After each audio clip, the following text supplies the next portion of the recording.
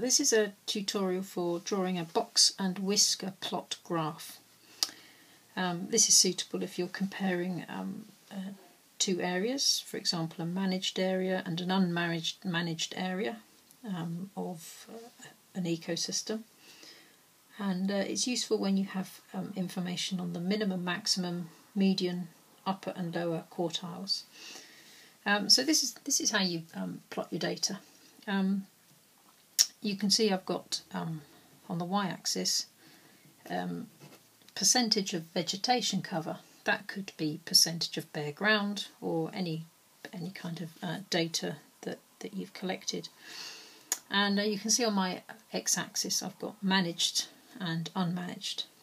I've got some data which I'm going to plot. So let's say I put down 10 quadrats in my managed area and I had counted the percentage of vegetation cover. I'm just simply going to draw a dispersion graph.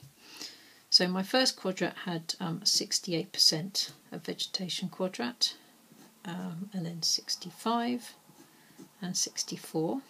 And then I had 3 quadrats here on 62. So there's one, there's another one, and there's another one.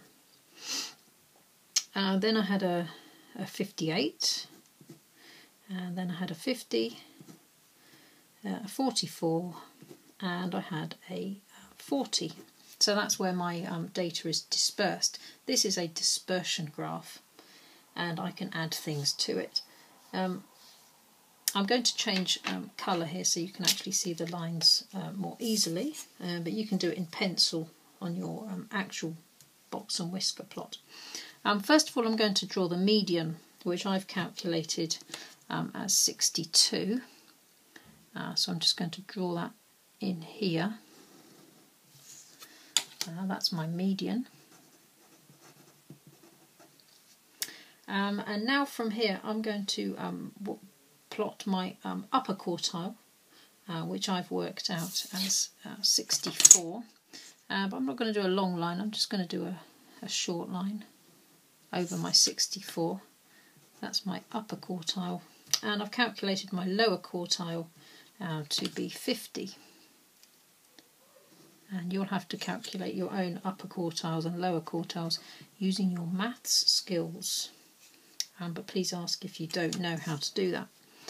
I'm now going to join up my upper quartile and my lower quartiles to make a box. So you can see quite a few crosses are within there. I'm now going to plot my minimum data, which is the 40 here with another line, and my maximum, which was 68, with another line like so.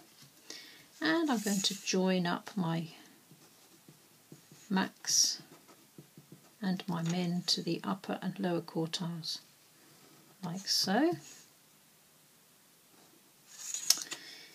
And I have now drawn a box and whisker plot. If you're wondering why it's called whisker, if you turn it, some people say it looks a little bit like whiskers on a cat. You may have a different opinion, but anyway, that's how it gets its name, box whisker plot. I can then do the same in the unmanaged area and plot the data to have another box and whisker plot. So one there, probably one here, based on that data. And I can then refer to that in my analysis to try and explain the differences.